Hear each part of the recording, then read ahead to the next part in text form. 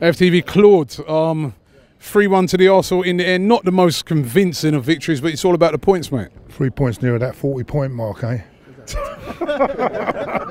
And I'm only fucking joking, by the way. Please. As for you, Harry Potter, Jack, I'm joking. Jesus Christ. Did you see the stick I got over there? You knew it was a joke, didn't you? Yeah. Jesus, see all the stick? No. Oh, negative. Fucking hell. Right, be positive about today. What were your positives? Positive that we won. We won the game. That's the positive. Good substitutions. I thought maybe we should play more with two up front from the start. I don't know. Play Birmingham. I don't know why he's doing that, but he made the substitutions. Won us the game. Overall, happy. Yeah. Negatives. Negatives. We know what the negatives is. The defending, isn't it? The defending is awful. I think in little bit of defensive Bellerin, he does get exposed because no one's covering him as well when he's going forward. So there's a bit of but overall, we got 3 points. We needed a bit of luck to get the result, didn't we? I mean, I thought Aubameyang got the last touch on that. I don't know. He looked like an own goal. I was at the other end. So I thought it hit Aubameyang and went in. On goal. Yeah? But didn't it hit? Didn't it? No, it's chest. He was running for them. Chest. Hey? Chest. All right. No, Aubameyang is not Harry Kane. He's not claiming that goal. Yeah, like you said, Aubameyang's not Harry Kane. He's not going to claim I thought it. he got the last touch anyway. No. All right. He should be claiming it because he needs. We don't. Well, we need to claim it. We don't want Kane running away with it every year. Anyway, no. But listen, it was so important to get that win. Cardiff away next week. That won't be easy. A Neil Warnock team.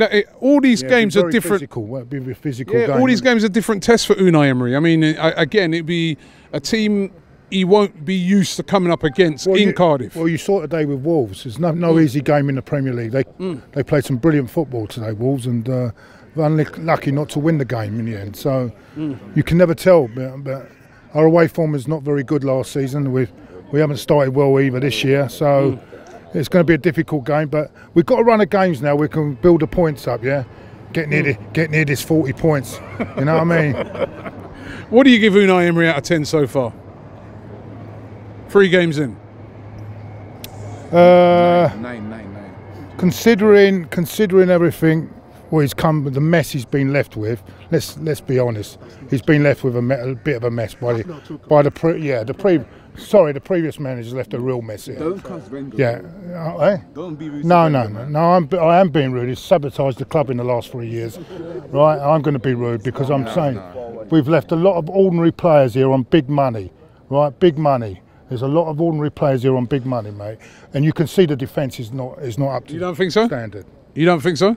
You think he inherited some great players? Yeah, definitely. Aubameyang's a good player. Ozil's a good player. Lacazette's a good player. Mkhitaryan's a good player. Mkhitaryan? Yeah. Sorry, mate. No, Mkhitaryan's good. Mkhitaryan's a good player, definitely. Wenger left. Just say Ozil.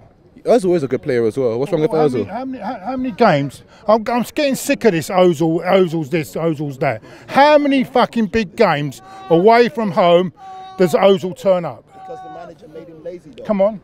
He's lazy, yeah, he's lazy. He was injured, didn't he? He was injured, so... All the time, in the last few years, when we go away to Man City, Chelsea, he's always injured, is he? Come on, let's get real with Ozil. What have you made about this thing with Ozil, where this changing room... That's one good thing about this manager. One really good thing that he's given him a good kick up the backside, because he needs to show... Last week, he was anonymous. He went missing. I had an argument with Ty on the week.